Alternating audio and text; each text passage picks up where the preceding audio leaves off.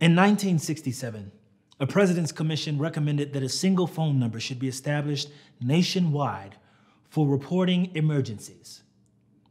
And in 1968, it was announced that the digits 911 would serve as the emergency code throughout the United States. 911 is a call for the most dire situations, a last-ditch effort to save a life in peril. Whoever answers the call must respond with an urgency and force equal to the severity of the problem. Today, we are calling 911 on American democracy. Civil rights hero and Congressman John Lewis recently made headlines when he said he's less hopeful today than he was during the height of the civil rights movement, when he was beaten and bloodied, marching in Selma, Alabama. Who can blame him? The Voting Rights Act, the crowning achievement of the civil rights movement, an act that Lewis and so many others bled and sacrificed their lives for, was gutted by the Supreme Court in 2013, throwing open the floodgates of voter suppression. Within hours, Texas announced a strict new voter ID law. Mississippi, Alabama, and 14 states followed suit, cutting Americans out of their own democracy. 15,000 polling places have been closed nationwide since 2008. An unprecedented 16 million voters have been purged from the rolls. Yet, this election rigging breach of democracy wasn't once mentioned in the first presidential debates last month. Just days before we recently celebrated the 243rd birthday of our democracy, a narrow majority of the Supreme Court officially legalized partisan gerrymandering. They gave their official blessing for partisans to cut voters out and rig elections. This decision, the fourth lethal blow from the court to our fragile democracy, following their 2010 Citizens United, 2013 Shelby, and 2018 Husted decisions, made it strikingly clear that we, the people, are the last defense and best hope to protect and advance the democracy we deserve. The two-party duopoly reigns supreme, and foreign powers are attacking what's left of our elections. In 2018, over 200 officials in 33 states reported that they need to replace their voting machines by 2020, but lack the funding to do so, leaving these old machines vulnerable to even more breakdowns, malfunctions, and hacking. All the while, members of Congress are spending up to 70% of their time fundraising from a handful of billionaires and special interests, just to pay for the next election. It is a crisis, and it affects everything from our wasted taxes to unaffordable health care, unjust criminal justice, and the humanitarian crisis at our border, failing education, and the existential threats of gun violence and global warming. It is why Amazon, owned by the richest person on earth, pays no federal income taxes. The promise of America is a better life for the next generation. History shows us that this promise will be broken unless we answer this 911 call. From the American Revolution to abolition, women's suffrage to the civil rights movement, no major American struggle has been won without the weapon that Dr. King called the sword that heals, nonviolent direct action. And once again, it's time to answer the true patriot's call. We're asking you to respond to the 911 call by joining me, Ronaldo Pearson, as I walk from Atlanta, Georgia, to Washington, D.C. I will walk for just under 2 months, more than 600 miles, an action commensurate with the unprecedented scale of this crisis. I will begin in just a few weeks on Tuesday, August 6th, the 54th anniversary of the 1965 Voting Rights Act, in Georgia's capital city, the final resting place of Dr. King, and where the infamous 2018 election purges and voter suppression made the state ground zero in our fight. I invite you to join me on this walk.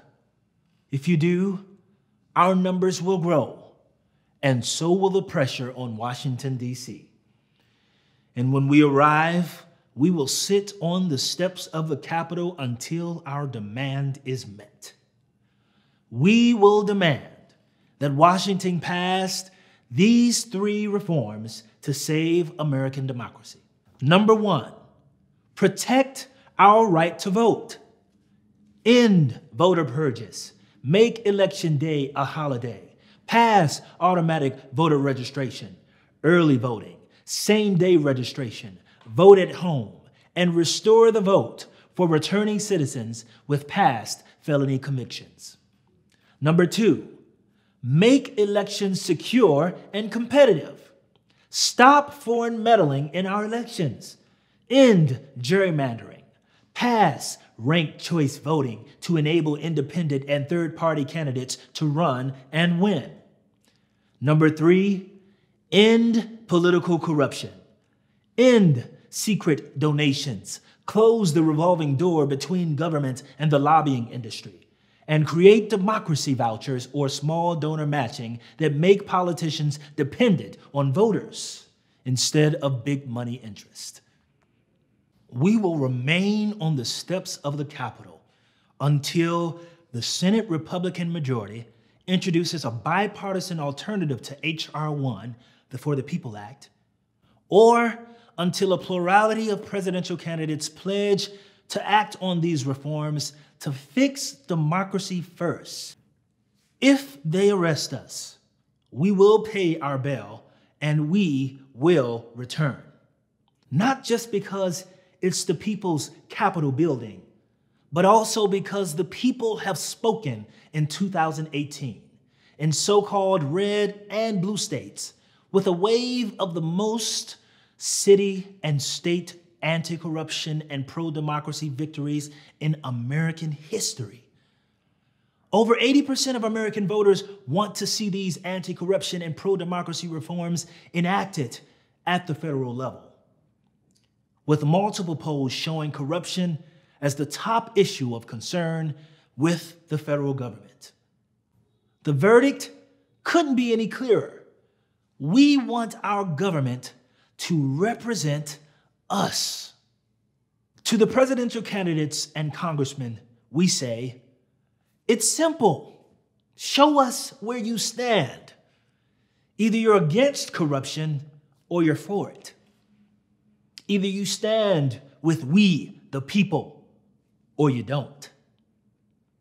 So drawing our inspiration, not just from the most iconic sentence of our Declaration of Independence, we hold these truths to be self-evident, but also from the sentence that follows, that to secure these rights, governments are instituted among men, deriving their just powers from the consent of the governed, that whenever any form of government becomes destructive of these ends, it is the right of the people to alter or to abolish it, and to institute new government, laying its foundations on such principles and organizing its powers in such form as to them shall seem most likely to affect their safety and happiness.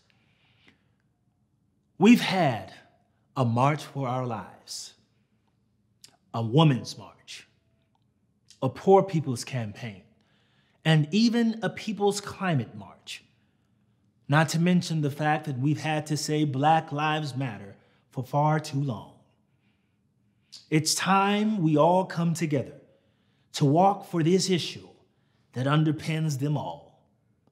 Our democracy is in a state of emergency. We must respond to the 911 call together. Join me. Acknowledge the fierce urgency of this collaboration so that we can all win. Marian Wright Edelman reminds us that a lot of people are waiting for Martin Luther King or Mahatma Gandhi to come back, but they are gone. We are it. It is up to us. It is up to you.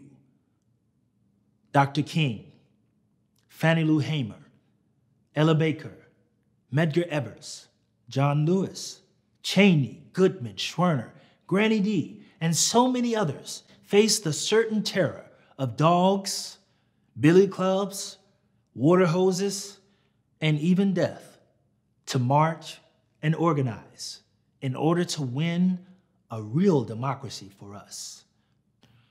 What will our excuse be for the next generation? With this country over party call to conscience in mind, I leave you with these words from Rabbi Maimonides. The world is equally balanced between good and evil. Your next act will tip the scales. We're calling 911 on our democracy. Will you answer the call? Go to democracy911.us and join me.